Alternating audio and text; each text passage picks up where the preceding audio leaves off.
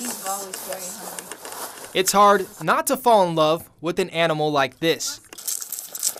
But you may be able to spot what's wrong with this picture. Over the last week or so, we had 9 baby fawns brought into the Colorado Springs office in 11 days. Clearly, this isn't Bambi's natural habitat, and it's all part of an issue that continues to grow. That may sound like it's an isolated incident, just, Colorado Springs has got an issue, but it really is not the case. This happens across the state of Colorado. Mike Porras of Colorado Parks and Wildlife says people's good nature isn't necessarily good for nature. They meant well, but by picking it up and bringing it into the office, they really did cause that animal a lot more harm than if they had left it alone. CPW has been taking calls and receiving visits from people wanting to help baby animals they think have been abandoned. If they are around people, they become imprinted on humans, and it makes it very difficult to let them go out into the wild, again, as is the goal. So if you see an abandoned fawn, what are your options?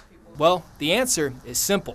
You see a fawn curled up in the grass and it's quiet, it's still, it acts like a statue.